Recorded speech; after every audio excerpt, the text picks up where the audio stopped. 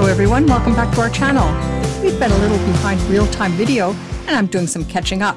I hope you enjoy this video, which is going to be about sailing fast and sailing across the Indian Ocean to Mauritius, where we are now. In this video, we leave Indonesia, departing from Lombok, taking the passage between Lombok and Bali, which is known to have some high currents, so it's important to leave at the right time. And during this departure, we had a notable speed record for BioTrek, that is sustained speed over time, because we left with an outward current.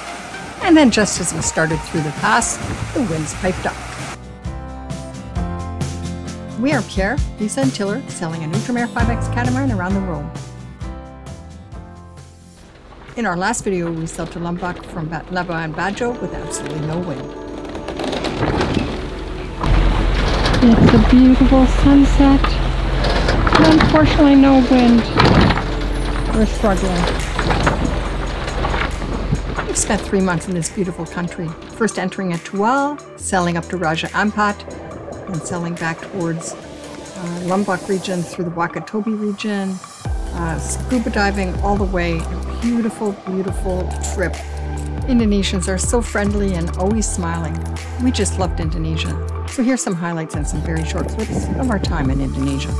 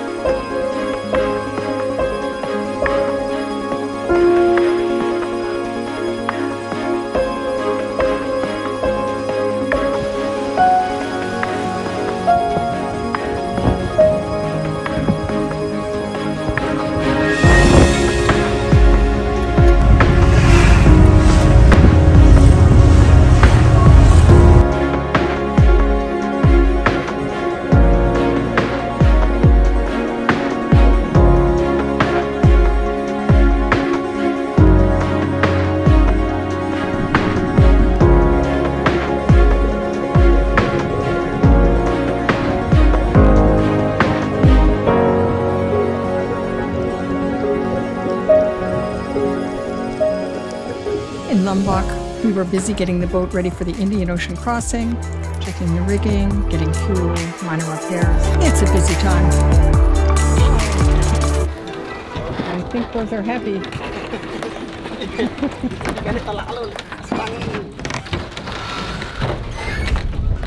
So Pierre's doing lots of jobs. One of them is getting diesel from the gas station, but luckily we've got some people to help. Luma and I were getting ready for the passage with trips to the market and preparing food. You're making vegetarian spring rolls. Some of the rally boats began to leave, but we were waiting for parts from Victor, who was arriving in a couple days. Ma fille, à plus tard. Ouais, ma fille, on vous ouvre le chemin et on vous dit s'il y a des petits pièges. Bye Luma, bye Lisa. Bye! Bon voyage! À bientôt! Meet Brian, a new crew member who was joining us for the crossing, who had just arrived from Europe. Welcome to BioTrek. You arrived late last night, all the way from Barcelona. And how long was the flight? It was 2 days. Grew up in Houston on Galveston Bay, so sailed every day. We used to sail to school because I lived on a peninsula and there was no bridge. We swam to school occasionally. Joined the Coast Guard after a stint of 8 years in the Army, and ended up retiring out of the Coast Guard. And COVID hit and got laid off. And what am I going to do? So I went and got my captain's license, and I've been sailing pretty much full-time ever since. And you're going to cross the Indian Ocean with us. That's a big passage. Will that be your longest? It ties. I crossed the Pacific as well, so but at 3,500 nautical miles, that's definitely a tie. I'm excited about that. And then our friends from Palm 3 were leaving, and we were still waiting for Victor and the parts.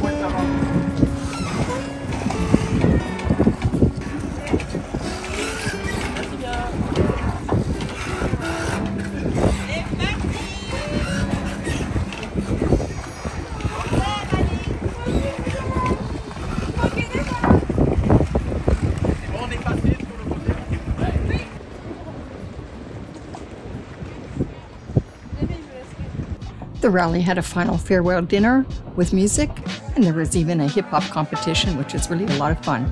If you want to see the words to our entry, look at the comments below. Unfortunately, no video of Brian and I performing. From a shore where winds we cry, La mer est bleue, outre-mer.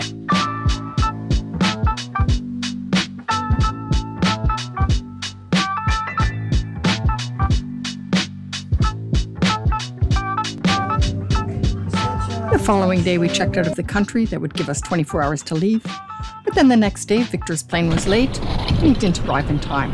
We were asked to leave the marina because immigration was going to have a visit and they wouldn't want to see us staying past 24 hours. So we motored over to the next bay, and Pierre came back in the dinghy to get the parts. Since it was late in the day, we decided to leave the very next morning.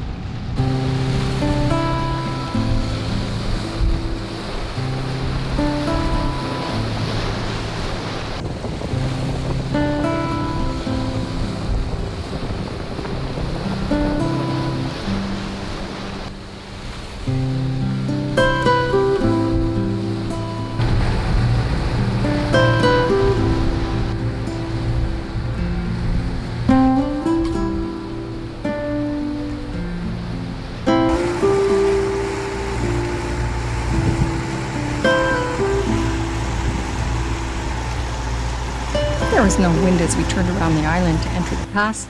We head up the full main and progress slowly with one motor on because we were a little bit early for the ideal current to take the pass.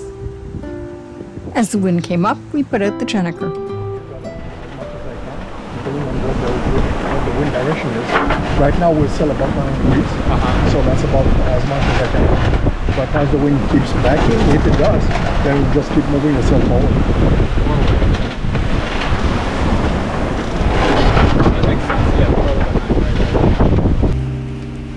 As we entered the pass, we started to see small sailing boats that were returning towards Lombok. There were so many of them that at first we thought it was a race. But then we realized that some of them had nets on board and it must be just hundreds of small fishing boats that were coming back towards Lombok before they would face a very strong outward current.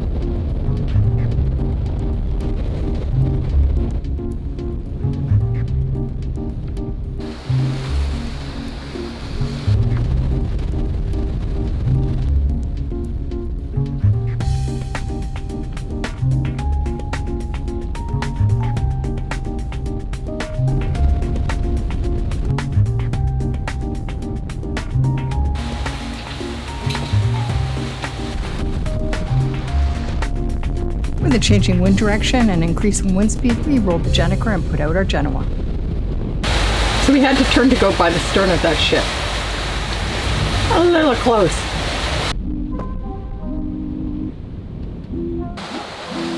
There are hundreds of boats going by, these little boats. Oh, here comes another one right in front of us. There's small boats as far as the eye can see, just everywhere.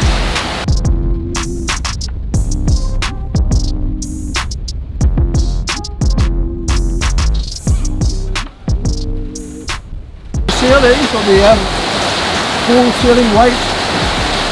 So we are supposed to avoid if there is a potential collision. Yeah, because we're on port tack. Yes.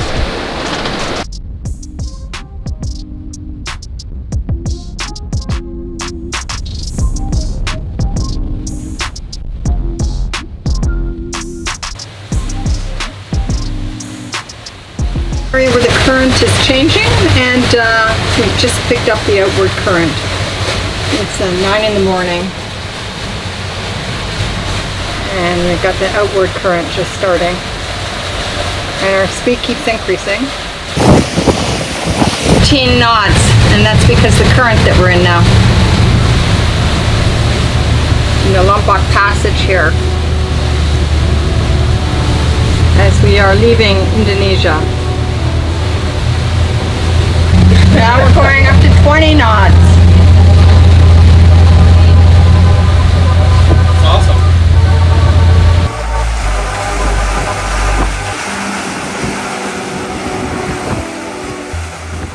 I've had people ask me what it's like to go fast in Ultramare 5X. Of course, it depends on the wave action. And the waves now weren't too big. They would get bigger later. So it was pretty smooth.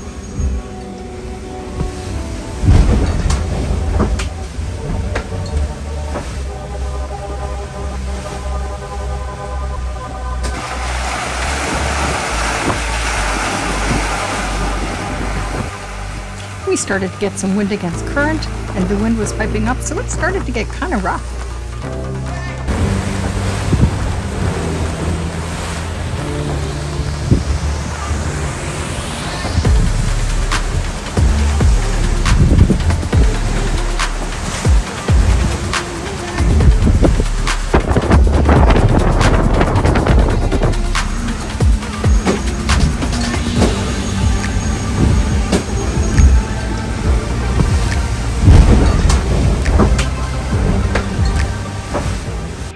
Part of the GLYWO rally, and people can follow us on Predict Wind. I started to get some WhatsApp messages commenting on our speed.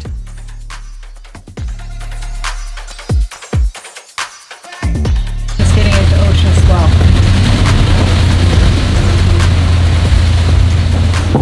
There's a lot of boat noise when you're sailing this fast, and you really need to be on top of things. So despite all the ocean spray, Pierre stayed outside at the helm.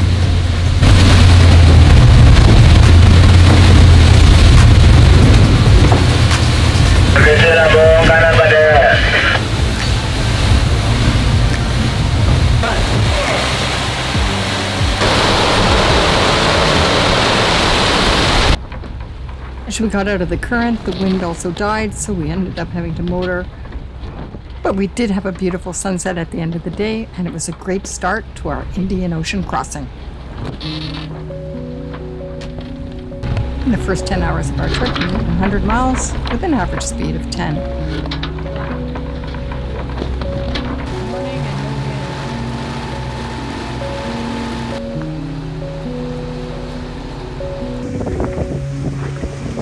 The next day we came across a very strange sight, given that the water depth is over 12,000 feet.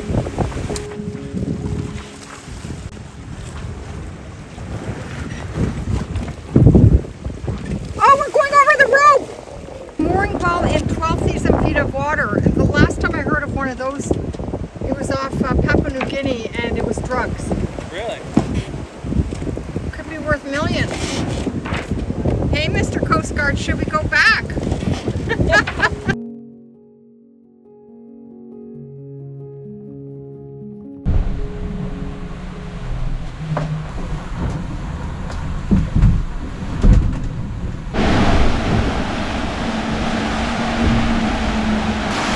She's in her favorite spot. Looking at the horizon. Pierre in his favorite spot.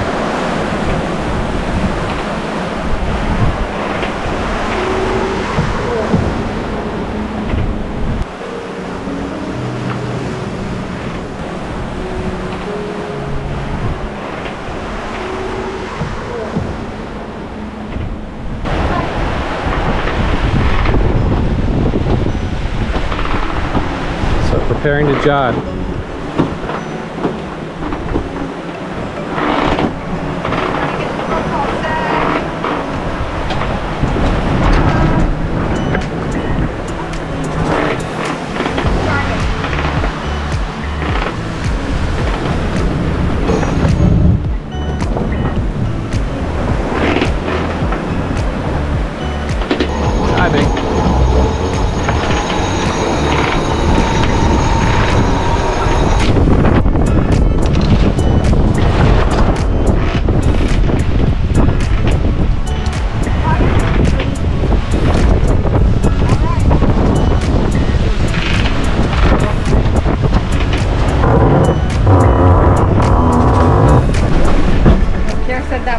because he didn't bear up quick enough, so he doesn't want me to keep it. But you know, sailing's not everything perfect, so I might show a few shots of it. So nothing broke? No. To do your walk around once a day.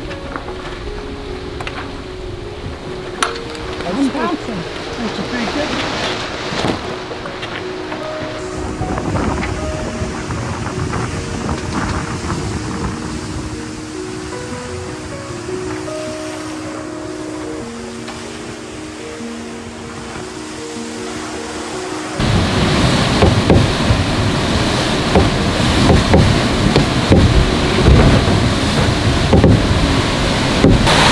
Hit with these fast boats. One little mistake in launching the Genoa, and what happened was that the sheet got caught around where the I just woke up, where my fishing rod is and where our life sling is.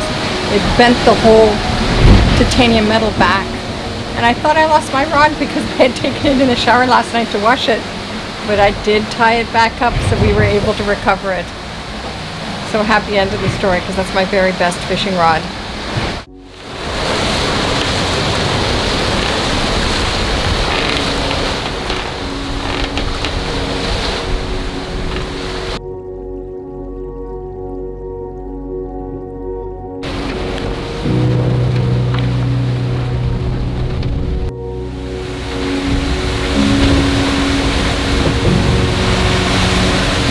A little mixed up.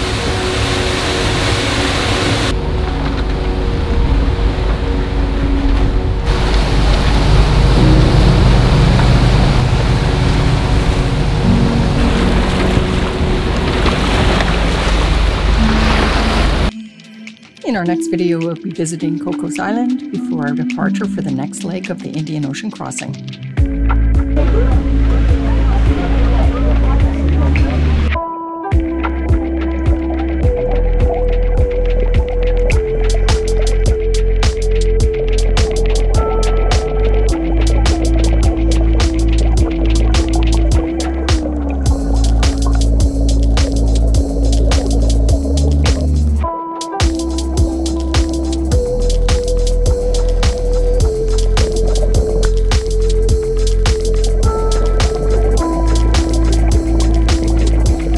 Really appreciate it if you subscribe and give us a like. And if you like these videos, consider a donation to the Alliance to Cure. This is a foundation that we support. They're trying to find a cure for the disease of cerebral cavernous malformation. And you can find more information on the links in the comments below and also on our website.